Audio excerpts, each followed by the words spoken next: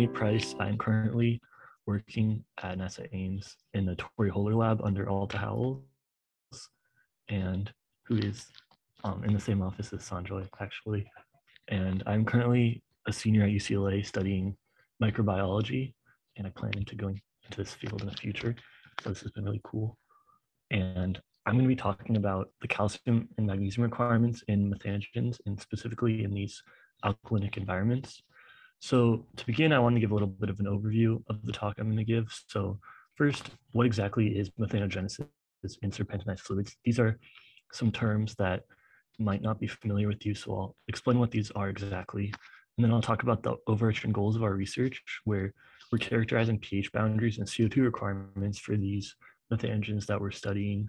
And then we're going to compare these interesting methanogens to methanogens that are previously characterized.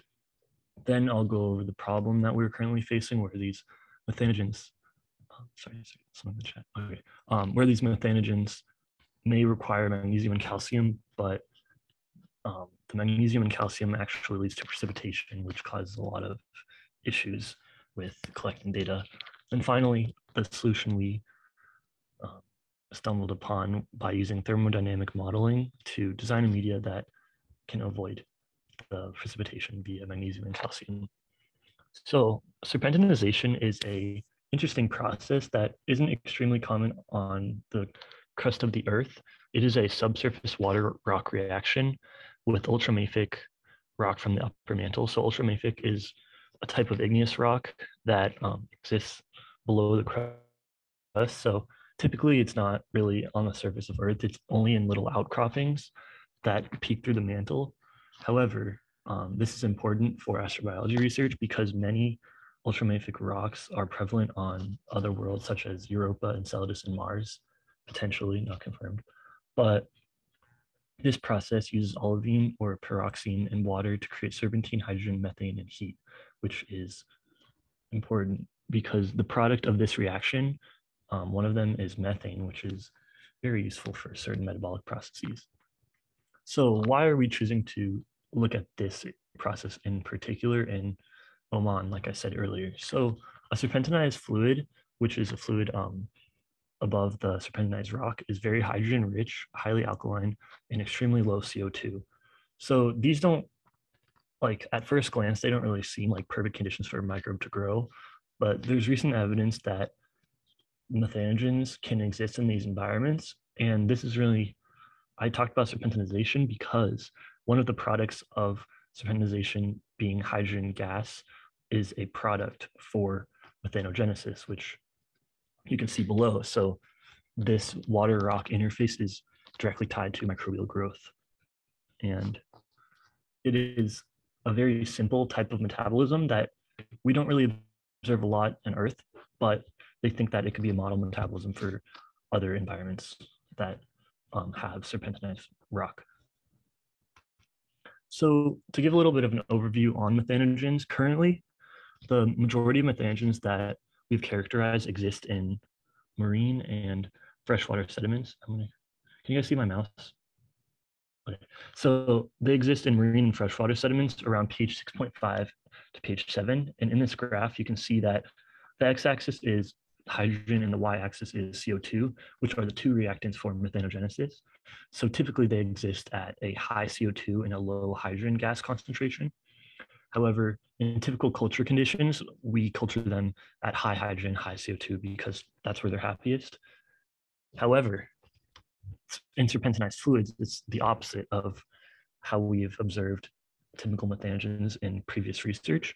So serpentinized fluid methanogens exist at very high hydrogen and low CO2, which is a little bit peculiar because CO2 is a very important reactant for this process to happen. It's also important to note that this graph is on a log scale, so the fold change is a lot more significant than a typical standard scale.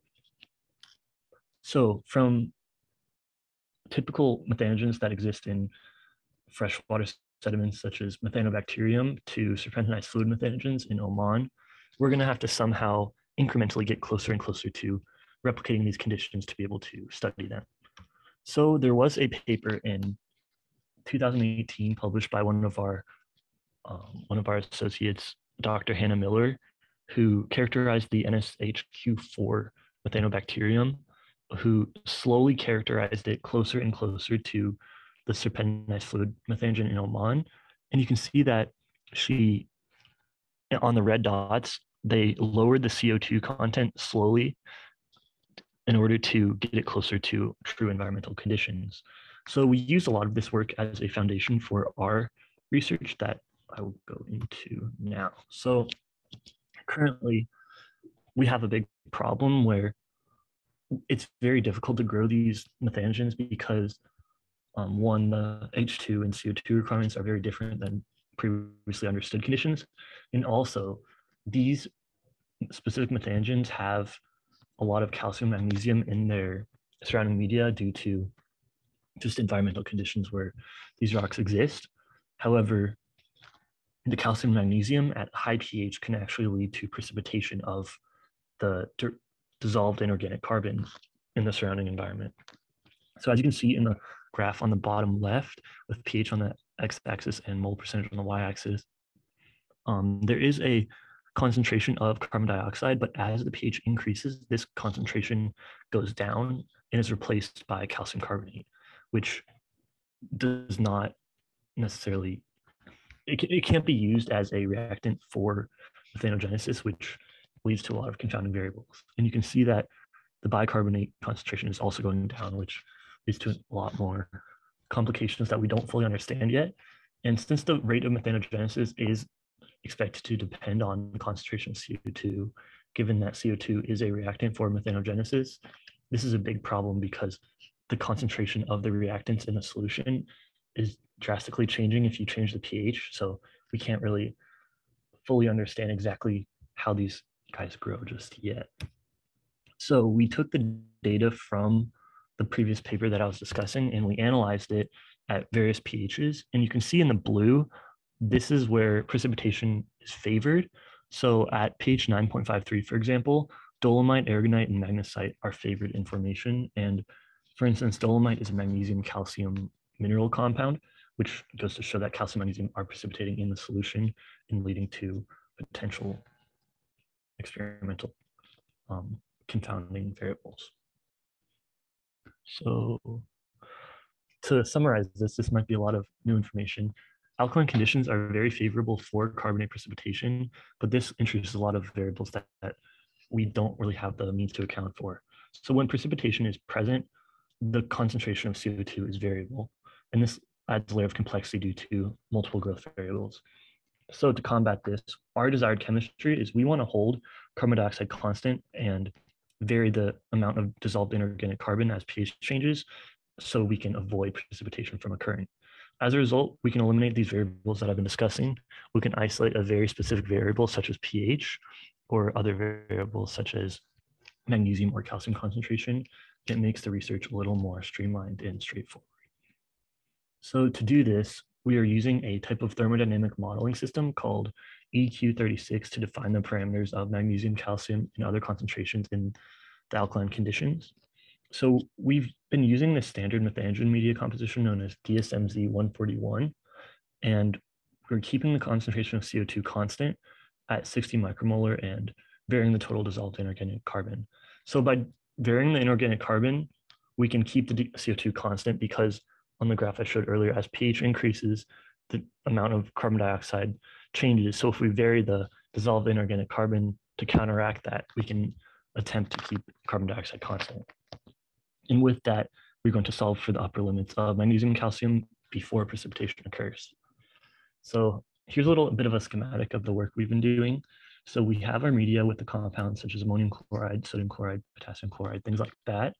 And with these compounds, we evaluate the amount of dissolved inorganic carbon that would be present at a certain concentration of CO2 and at a pH. And you can see in the graph above, as pH increases, the amount of CO2 decreases and other forms start to aggregate. So as a result, we want to combat that and make sure CO2 is constant. And then from there, we'll look at the concentration of the ions and determine which ions are present in the solution. And then we'll input all of this information we've collected into the thermodynamic modeling system. And we can see exactly where the precipitation will occur. And we can you can see magnesite and calcite in the bottom right. We want that to have no precipitation. So we input 0. And then on the output, it tells you that with this certain concentration of media that you make, there will be no calcite or magnesite precipitation. This is very, very useful. So we have some preliminary results. So on the left is the paper that we've been using as reference, where they keep carbon levels constant and they use incrementally more amounts of calcium and magnesium. And that was a very good starting point, but it's not really translational because there are two variables that aren't really defined very clearly. So what we did is we held our CO2 constant to determine the function of pH rather than having variable calcium, magnesium, and pH levels.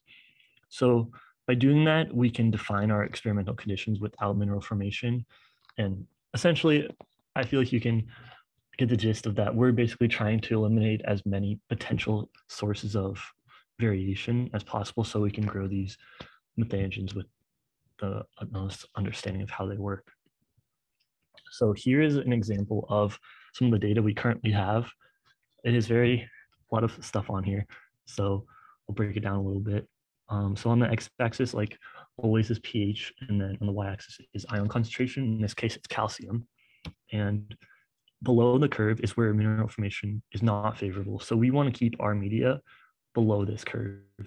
Any condition above it, saturation for carbon minerals, is possible. So calcite and magnesite could form. And as a result, we want to stay away from that area. And same goes for magnesium.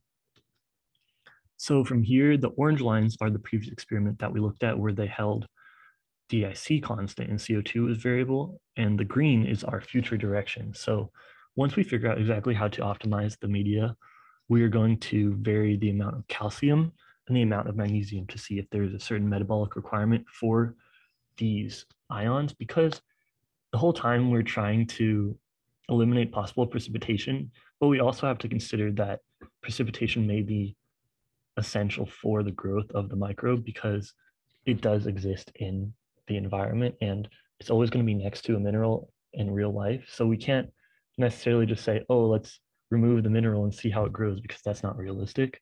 So eventually we will get to studying precipitation, but right now it's just such a confounding variable that we can't really understand anything in its presence. So hope that made sense, but I wanted to give a big thank you to Alta, Dylan, Tori, Mike, Chris, and the entire exobiology branch at NASA for having me this summer. And thanks, everyone. I'll open it up for questions. Awesome. Great job, Nate. As always, you can ask questions in the chat or raise your hand and I can call on you. I have to say, I think for Sanjoy and I, both having a lot of experience with these chemical reactions and the serpentinization system that you're looking at. For me, I was part of the Rock Powered Life team. Even though I didn't do that directly, I spent many years hearing about these things. But one thing that comes from my personal research that I wonder about is what happens when you start adding organic carbon and you start adding microbes to the system. Right now you're modeling, the inorganic system, but what happens when there is some organic carbon present? How does that then alter the concentrations of magnesium and calcium? And maybe more importantly, in my system that I was studying, organic carbon itself seemed to be a driver for the processing of sulfide into sulfur and making minerals. Does organic carbon and does having life in this system, do you think that will greatly change the chemistry of the system that you're looking at? Oh, for sure. It's really easy for us to try to look at all these things and get caught up in the complexity of the system. But for now, we're trying to simplify it as much as possible because we don't really understand much of the system. So we're looking at very simple terms right now, but as we understand more and more, we're going to introduce more and more variables so we can get closer and closer to environmental conditions. But for now, it's just I don't think it's possible for us to consider true environmental conditions because we don't really know what's influencing what. But that I also had that question when I started, because I'm like, the microbe's not going to exist on its own. There's obviously going to be other things in the environment. Yeah, all models are wrong, but some models are useful, right? Exactly. So how about Sanjoy? What do you think? Yes, I agree with that statement. So EQ36 is a thermodynamic equilibrium code. And the carbonate system in the natural environment is not often in equilibrium. For example, seawater has a pH of 8.2, but if it were at equilibrium, the pH would be closer to 7.8. So there are some elements in the natural system that forces the carbonate system to not be in equilibrium. I'm not sure how that translates to more dilute fluids like serpentinized fluids. It's something to keep in mind that your model is not going to give you exactly the concentration you need for your experiment, right? Because it's going to be a little bit off. There is. And I was going to say there is a little bit of an inherent flaw in the system where we only add the magnesium and calcium at one time point. So we add it in the beginning, and then the microbes basically use that one dose the whole time. But in C2, it would have access to magnesium and calcium like continuously, so it could access it. But it's just difficult for us to continuously be adding it, and also it's just there's a lot of variables. So we've been having a little bit of trouble exactly figuring out what we need to prioritize over other things because there are so many conditions. It makes sense to me to remove the magnesium from your system, but the reason why serpentinized fluids are alkaline to begin with is because they're calcium rich, right? There's no CaOH minerals to pull the I'm actually running down. Yeah, I'm running an experiment right now actually where we have very low amounts of magnesium and we're seeing what's happening, and it is not growing. So it's only growing at high amounts of magnesium. So that is a great thing to say because we aren't exactly sure what magnesium is doing. So hopefully we'll figure it out. Yeah, so we're almost to the break. I think we have time for one more question. There's a question from Honoru. And this is a good job for you, Nate, to try to explain what you mean by precipitation here in the case of your model. If by precipitation you mean microbially induced calcite precipitation, do all the methanogens found in such environment have MICP capability? I believe so. It's not necessarily a biotic process that is mediated by the microbes. It might necessarily just be like an abiotic thing that has happened in the past the microbes have adjusted to. So sorry, I'm trying to understand exactly what you mean by that question. So are you asking if the microbes themselves carry out the precipitation? Like, are they capable of induced precipitation, or? I think from a more so what I meant. Yeah, am I audible? Yeah, you are. Yeah, so during the talk you mentioned that you are encountering problems as in precipitation is happening. Mm-hmm. So I'm curious if microbes are causing that, or it's an abiotic process that's happening and it has some other factors. I believe it's an abiotic process that's happening that the microbes have just essentially evolved to coexist with, but I can never be like super sure about anything I've learned from research, but that's what I believe. Yeah, because in nature we see this process called MICP, where microbes produce like precipitate minerals outside of them, like calcite mainly, and they entomb themselves. So they become spores at the end of the process. I know that happens in like cyanobacteria. So I'm actually gonna write that down right now and look into that. That is a great ask. I think there is explanation on a route. We do have to go to the break here in a minute. Just for a very general explanation. Okay. So his model is not looking at the biological system, but it's considering the chemistry of the fluid. And at a certain point, when you have so much calcium and so much carbonate, they will precipitate together abiotically and make calcium carbonate. And that's what we were seeing in that model. Understood. Thank you.